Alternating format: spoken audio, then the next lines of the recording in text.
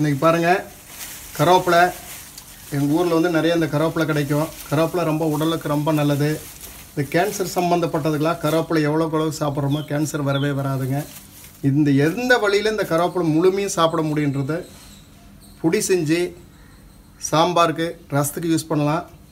சுடு சாப்பாட்டுக்கு பொடி போட்டு யூஸ் பண்ணலாம்.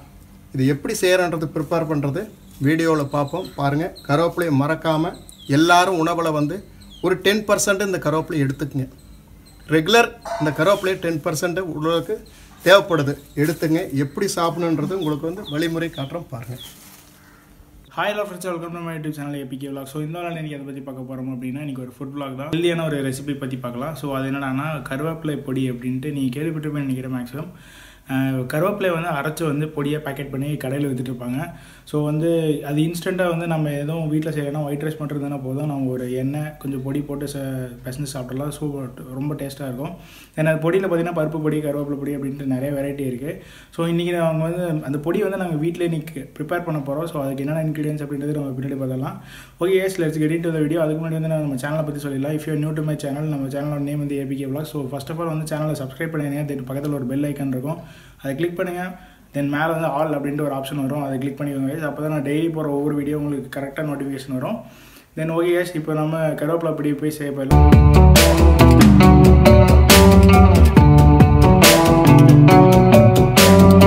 கருவேப்பிலையெல்லாம் இது மாதிரி இந்த கொத்துலேருந்து இனிங்கி நீங்கள் தண்ணியில் போட்டு நல்லா வாஷ் பண்ணிக்கோங்க. வெயிலில் காயக்கூடாது, இந்த தண்ணி மட்டும் வடிஞ்சுக்கணும். கருவேப்பிலையை பொறுத்தளவுக்கு பச்சையாகவே இருக்கணும். எல்லாம் தண்ணி ட்ரை ஆகிட்டால் போதும், எடுத்து வச்சுக்கலாம். ஆனால் வெயிலில் காய வச்சிடக்கூடாது. இப்போ இது என்ன பச்சையாக இருக்குதோ இதே பசுமையாக அப்படியே இருக்கணும். காஞ்சிருச்சுன்னா இது கூட சத்துமானம் எல்லாமே போயிடும்.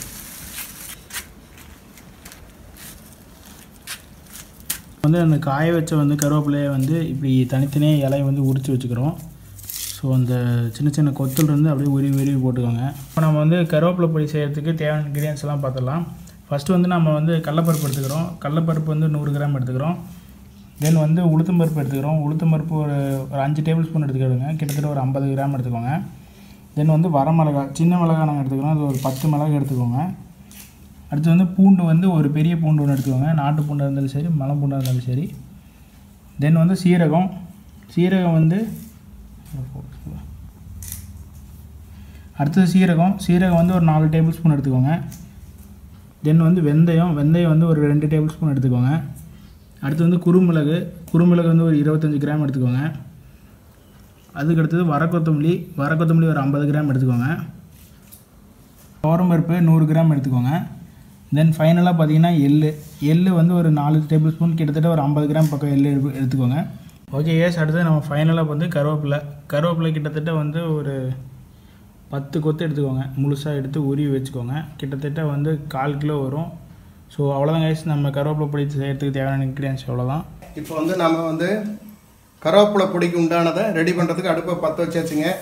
வடை சட்டி வைக்கிறேங்க. எல்லாமே ட்ரையாக வறுத்துக்கலாங்க. கடலை போட்டுங்க. கடலை பருப்பு வந்து நல்லா வறுத்தாச்சு. ஸோ நல்லா கோல்டன் ப்ரௌன் கலரில் வந்தது. இதே மாதிரி தான் எல்லாத்தையும் வறுக்கணும். ஸோ நம்ம அப்படியே டைம் லேப்பில் போட்டு விட்டுறலாம். தென் வந்து போட்டு இங்கே தனியாக வடிக்கிடுவாங்க. நம்ம அதுக்கப்புறம் கண்டினியூ பண்ணிக்கலாம்.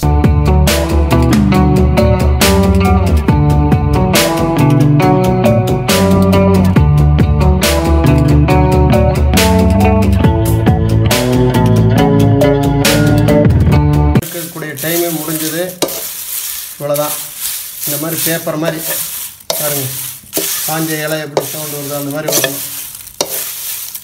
எடுத்து வச்சிடலாம். ஆறின பின்னால் தனித்தனியாக ஒவ்வொன்றா போட்டு இடிச்சுக்கலாம். ஓகே கேஸ், இப்போ நம்ம எடுத்துகிட்டு எல்லா பருப்பையும் வந்து நம்ம வறுத்து வச்சுட்டோம். ஸோ நீ டைம் லாப்ஸில் பார்த்துருப்பீங்க. தென் கருவேப்பிலை பாருங்கள், நல்லா பேப்பர் மாதிரி வறுத்தாச்சு. தென் வந்து வரமிளகா, பூண்டு, பருப்பை பாருங்கள், பருப்பு, மல்லி, ஸோ எல்லாத்தையும் எடுத்தாச்சு. இப்போ தென் இதெல்லாம் கொண்டு போய் இடிக்கலாம். செக்கில் வந்து ஒரு 2 டைம் நல்லா இடிச்சுட்டு அதுக்கப்புறமேல நம்ம மிக்சியில் போட்டு அரைச்சிக்கலாம். ஓகே கேஸ், நம்ம இப்போ வறுத்த பருப்பை எல்லாத்தையும் வந்து நம்ம செக்கில் போட்டு இடிச்சுக்கலாம். ஸோ வந்து ஒவ்வொரு பருப்பாக நீங்கள் போட்டு செக்கில் இடிச்சுக்கோங்க. 1க்கு 2 இடிச்சுட்டு தென் வந்து அதை அப்படியே வந்து நீங்கள் மிக்சிக்கு ட்ரான்ஸ்ஃபர் பண்ணிடுங்க. இல்லை நீங்கள் மிஷினில் கொடுத்து அரைக்கிறதுனால அரைச்சிக்கோங்க. பட் வந்து நல்ல பவுடர் ஃபார்மில் அரைச்சிக்கணும்.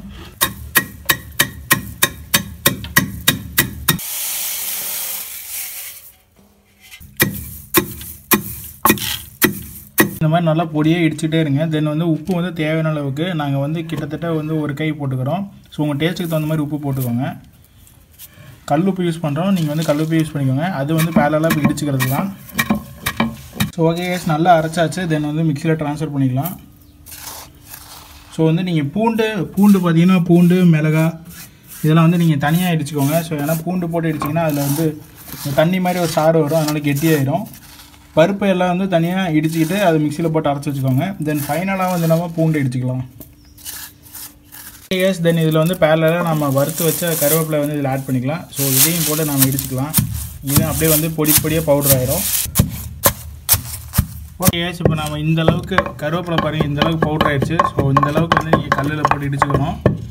ஸோ ஓகே எஸ், அவ்வளோதான். நம்ம இதெல்லாம் அப்படியே மிக்சிக்கு ட்ரான்ஸ்ஃபர் பண்ணி தென் வந்து இதை நம்ம அரைச்சிக்கலாம் பவுடராக. கருவேப்பிலை பொடி பாருங்கள், செஞ்சு எல்லாம் ப்ரிப்பேர் பண்ணி நல்ல மாதிரி வச்சுருக்குங்க. இதை வந்து நம்ம எப்படி பேக்கேஜ் பண்ணுறன்றது மட்டும் பாருங்கள். இந்த மாதிரி பேக்கேஜ் பண்ணி வச்சுக்கிட்டிங்கன்னா 2 மாதம் 3 மாதம் 4 மாதம் வரும், 6 மாதங்கிற பயன்படுத்தலாங்க. இதில் எந்தோட இதுவும் வராதுங்க. இதில் எதுவுமே கலக்க கிடையாதுங்க. நீர் சக்தி எதுவுமே கிடையாதுங்க. எல்லாமே ட்ரை ஆயிடுச்சு. கருவேப்பிலை எப்படி இருந்ததோ அதே மாதிரிங்க, பச்சை கருவேப்பிலையவே அரைச்சிருக்குங்க. இது வறுத்து அப்படியே அரைச்சிருக்கிறோம். கலர் மாறாதுங்க, அப்படியே இருக்குது, சுவையும் மாறாது. இப்படி நல்ல ஒரு கண்டெய்னரில் போட்டு பண்ணிக்கங்க. வேணுன்றதை எடுத்து யூஸ் பண்ணிங்க கொஞ்சம் கொஞ்சமாக. பாருங்கள், இவ்வளோதாங்க. ஸோ ஓகே கேஸ், இங்கே பாருங்கள், ஒரு கரெக்டாக மினி பேக்கெட் ரெடி பண்ணியாச்சு. ஸோ இது வந்து ஒரு 1 மந்த்துக்கு மேலேயே வரும். ஸோ உங்களுக்கு வந்து ஃப்ரீ டைமில் இந்த மாதிரி கருவேப்பிலெல்லாம் கிடச்சதுன்னா இந்த மாதிரி பொடி அரைச்சி வச்சுக்கோங்க. ஸோ வந்து நம்ம அர்ஜென்ட்டாக எங்கே வெளியே போகும்போது நம்ம டக்குன்னு வந்து செஞ்சு சாப்பிட்றதுக்கு ரொம்ப சூப்பராக இருக்கும், ரொம்ப டேஸ்ட்டாக இருக்கும். ரசத்துக்கும் யூஸ் பண்ணுங்கள், சாம்பாருக்கு யூஸ் பண்ணுங்கள். வெறும் சாதத்தில் நல்லெண்ணெய் கலந்து பொடி போட்டு யூஸ் பண்ணுங்கள். நாங்கள் எப்படி சாப்பிட்றோன்னு பாருங்கள். ஓகே எஸ், நம்ம இப்போ வந்து டேஸ்ட் பண்ணி பார்த்தரலாம் இது எப்படி இருக்குன்ட்டு. இதுதான் அந்த வந்து கருவேப்பிலை பொடி. ஸோ இந்த கருவேப்பிலை பொடி வந்து நம்ம இப்போ வந்து ஒயிட் ரைஸ் கூட சேர்த்து சாப்பிட்டு பார்க்கலாம். அது என்ன டேஸ்ட் வருதுன்னு நான் இப்போ சொல்கிறேன். ஸோ ஓகே கேஸ், இப்போ நம்ம வந்து டேஸ்ட் பண்ண டைம் வந்துச்சு. ஸோ மறக்காமல் நீங்களும் வீட்டில் ட்ரை பண்ணி பாருங்கள். தென் வந்து எப்படி டேஸ்ட் வந்திருக்கு அப்படின்ட்டு கீழே கமெண்ட் பண்ணுங்கள் கேஸ். வாங்க இப்போ டேஸ்ட் பண்ண போயிடலாம். கொஞ்சமாக எடுத்துக்கங்க கருவேப்பிலை பொடி, உங்களுக்கு தேவைக்கு தகுந்த மாதிரி. ஸோ நல்லெண்ணெய் வந்து ரொம்ப நல்லது தான். ஸோ இந்த மாதிரி பொடிக்கெலாம் வந்து நீங்கள் ஆட் பண்ணிக்கோங்க. டேரெக்டாக இந்த மாதிரி ஆட் பண்ணலாம். நெய் ஆட் பண்ணுறதா கூட ஆட் பண்ணிக்கலாம். சாப்பாடு சூடாக இருக்குமா நீங்கள் ஆட் பண்ணிக்கோங்க. மார்னிங்கில் கொடுத்தீங்கனாலும் சரி, குழந்தைங்களுக்கு வந்து பிசைஞ்சு சாப்பிட்டாங்கன்னா கருவேப்பிலையுடைய முழு உடைய நமக்கு பெனிஃபிட்டும் போய் சேரும். சாம்பார்லேயோ ரசத்துலேயோ போட்டாலும் வெளியில் போயிடும். இந்த மாதிரி பொடி செஞ்சு பொடியில் இந்த மாதிரி போட்டு சாப்பிட்றது ரொம்ப சிறப்பாக இருக்கும். இந்த மாதிரி எல்லாரும் சாப்பிடுங்க. எங்கள் வீட்டில் நாங்கள் ரெகுலர் இதை யூஸ் பண்ணுறது, அதனால தான் உங்களுக்காக நாங்கள் இதெல்லாம் போட்டு ப்ரிப்பேர் பண்ணி காட்டியிருக்கிறோம். அவ்வளோதாங்க. இப்போ சாப்பிட்டு ஓகே இப்போ வந்து நம்ம டேஸ்ட் பண்ணிடலாம். ஸோ இப்போ பாருங்கள், அதை அப்படியே வந்து நல்லா பிசைஞ்சுக்கலாம். ஸோ அந்த எண்ணெய் தென் வந்து இந்த பொடி. ஸோ மேக்ஸிமம் இந்த காலையில் இருந்தெல்லாம் பார்த்தீங்கன்னா நீங்கள் டக்குன்னு எதனா செய்யறதுக்கு லேட் ஆச்சுன்னா ஒயிட் ரைஸ் வச்சுட்டு இதோட மிங்கிள் பண்ணி நீங்கள் சாப்பிட்டு போகலாம். கேஸ் இப்போ வந்து நம்ம ஃபஸ்ட்டு ஒரு வாய் போட்டுடலாம், எப்படி வந்திருக்குன்னு பாருங்கள். ஸோ டெக்ஸ்டர் நல்லா இருக்குது. ஸோ இப்போ வச்சு சாப்பிடலாம்.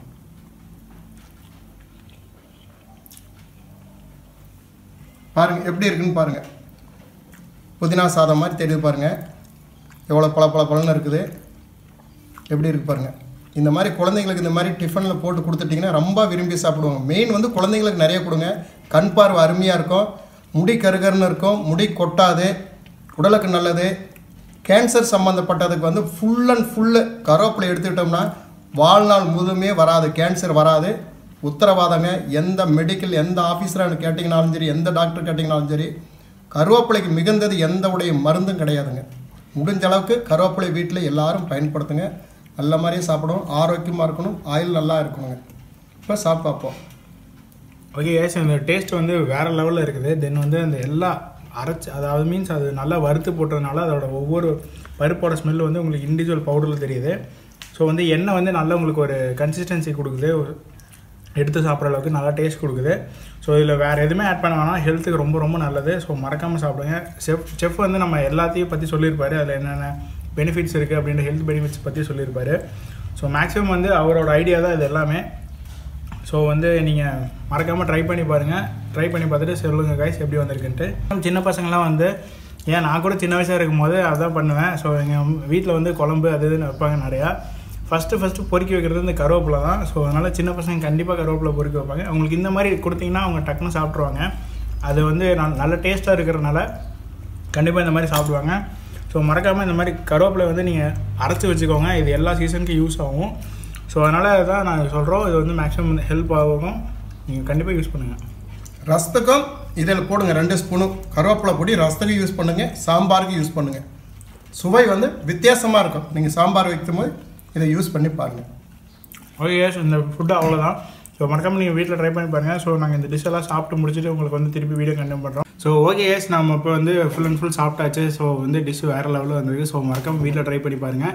தென் வந்து நீங்கள் வீட்டில் போயிட்டு, அதாவது கடையில் வாங்குகிற கருவேப்பிலை பொடிக்கும் நாங்கள் செஞ்ச கருவேப்பிலை பொடிக்கும் நீங்கள் வந்து ஒரு டெஸ்ட்டு வச்சு நீங்கள் டேஸ்ட் பண்ணி பாருங்கள். உங்களுக்கே தெரியும் எந்த அளவுக்கு டிஃப்ரென்ஸ் இருக்குன்ட்டு.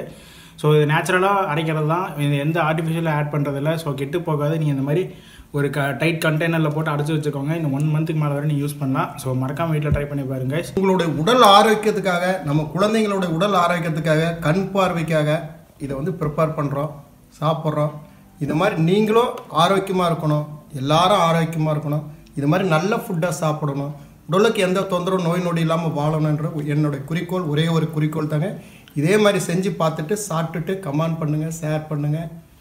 ஓகே கேஸ், அவ்வளோதான் கேஸ், அவ்வளோதான். இந்த ஹெல்த் வீடியோ அப்படின்ற ஒரு கேட்டகரி ஆரம்பித்ததுக்கே இதை ஒரே ஒரு மோட்டிவ் தான். ஸோ நம்மளால் முடிஞ்ச ஓல்டன் டேஸில் இருக்கிற என்னென்ன ஹெல்த்து பெனிஃபிட்டாக இருக்கிற ஃபுட்ஸ் எல்லாம் எந்த அளவுக்கு கொண்டு வர முடியுமோ அதனால தான் நான் வந்து ஒரே சேனலில் வந்து எல்லாமே ஒட்டுக்காக கலந்து போட்டுருக்கிறேன்.